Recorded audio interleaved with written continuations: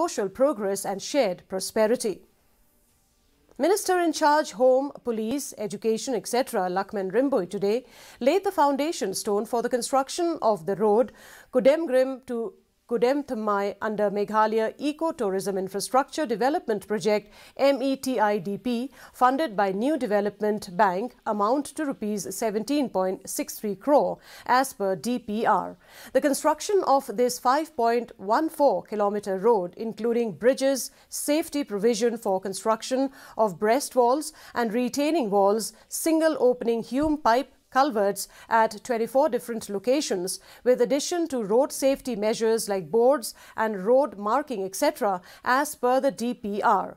Addressing the function, Home Minister Lahkmen Rymbui said that his mission is road connectivity from Amkoi to Shnongpedeng to develop tourism in the area, if availability of land from local people, and around the tune of 150 crore for road construction under Amlarem constituency.